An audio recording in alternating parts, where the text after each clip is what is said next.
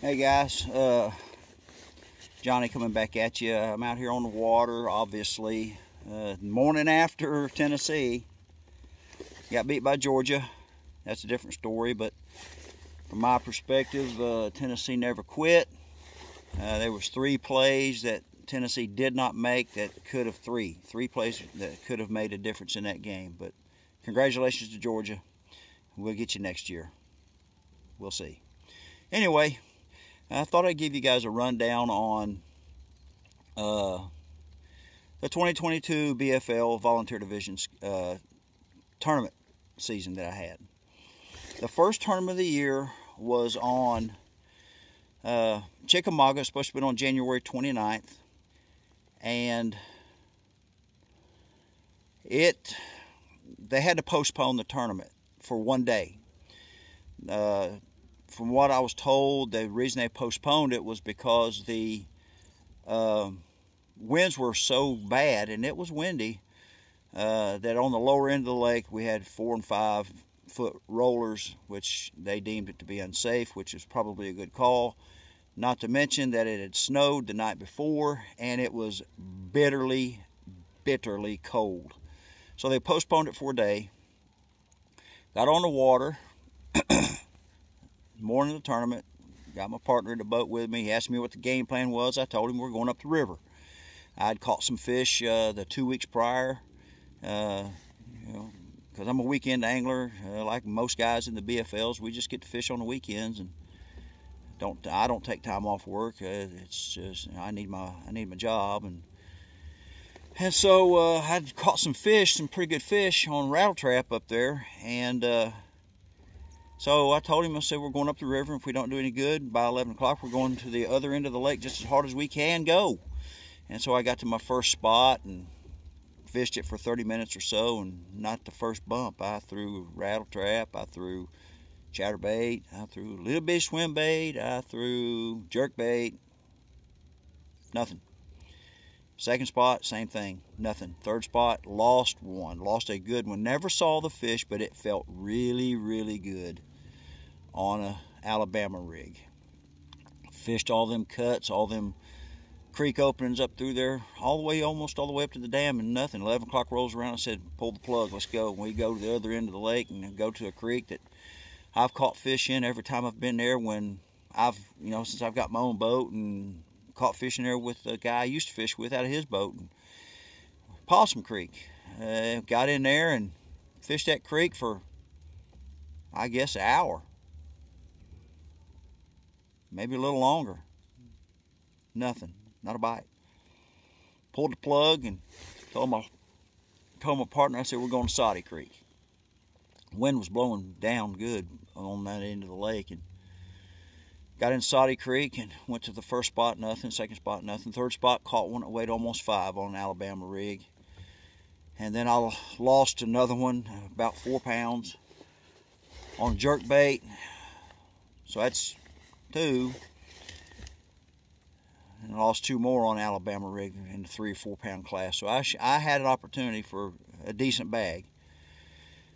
Got to the tournament, weighed that one fish in. It put me in 73rd or 4th position, maybe 75th, I can't remember. And so the next tournament's on Cherokee, and in February. And I practicing on February for 2 weekends in a row, Saturday and Sunday. Banging them. I mean, absolutely catching the hound out of these fish. Saturday and Sunday, both Saturdays, and Sundays I had, one day I had 9 pounds, another day I had 13, another day I had a little over 9, and the next day 14. So I was catching them. I felt really confident in what I was doing, and I was catching these fish, and it was cold water. The water temperature was 47, 48 degrees, and I was catching these fish really shallow, cranking and on jerkbait. And I wasn't fishing that jerkbait in the conventional pause, cold water, let it set, pause, jerk, let it set. That's not me. I tried it. I couldn't do it. I couldn't catch them, and I was really jerking the hound out of that jerk bait. I mean, I was moving it fast and I was catching them. And then Mother Nature did what she always does. She decided she wants to throw us a freaking curveball, and it came a snowstorm in East Tennessee to beat snowstorms. It snowed probably, we had probably 12 inches of snow on the ground, and it got cold, real cold. No choice. They had to reschedule the tournament for a later date. To be determined is what they said. So that puts us the next tournament in South Holston in April, late April, and practiced there. Had good bags in practice, decent bags. Got there and I had a pretty good tournament. I had my 5 and lost one that would have added another 1.5 to 2 pounds to the total. Caught those fish on swim bait and a little 4-inch worm. And tried top water, couldn't get him to touch top water. A buddy of mine absolutely whacked him on top water. I couldn't. But I ended up 73rd in that tournament, and everybody was catching them in that, and the weights were stacked. And so at the end of the South Holston tournament, I'm in 35th in points overall. So I'm feeling good about making the regional. And so the next tournament is on Douglas, and it's in May, and I go to Douglas, had good practices, really good practices, catching anywhere from 11 to 15 pounds. One day I had 9, and felt confident in what I was doing. Got down there tournament day, caught 1 fish, and lost 4. So this has been the story of my year. Chickamauga, caught 1, lost 4. Douglas, caught 1, lost 4, and that 1 fish dropped me down to 53rd in points. So the very next day, they rescheduled, and they gave us a heads up on it already, a month ahead of time, and rescheduled the Cherokee tournament the very next day on Cherokee.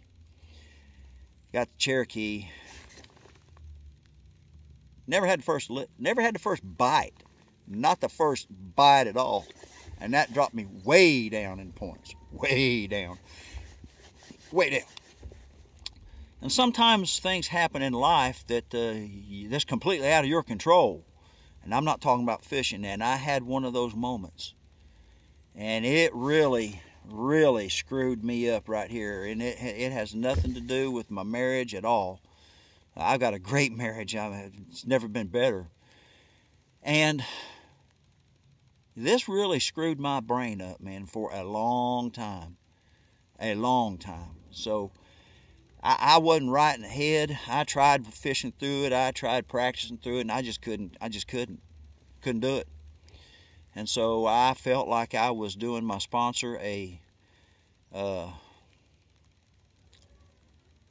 disservice of his money. So I told him, I reimbursed him his entry fee money and handed it right back to him and said, listen, I just can't do it. And he said he understood. And it messed with me, man. I mean, it really messed with me for a long time. And so I didn't fish the 2-day super tournament.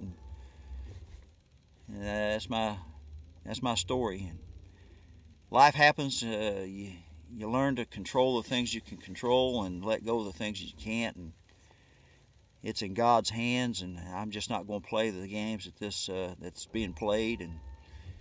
And it's just the way it is. So the 2022 season is done. Don't know what I'll do with the 2023 season. I'm leaning very heavily towards fishing it. So I'm out here on the water, clearing my head. First time I've been on the water in about 3 weeks. I love it. God's good to me. I don't deserve the blessings that He's given me, but no matter where you are. There you are, wherever you're at, that's where you're at. And so wherever you are, take your time and soak it in, and I hope you're having a great day, and I really hope that you're bagging some fish up, so go bag them up. God bless you. See you.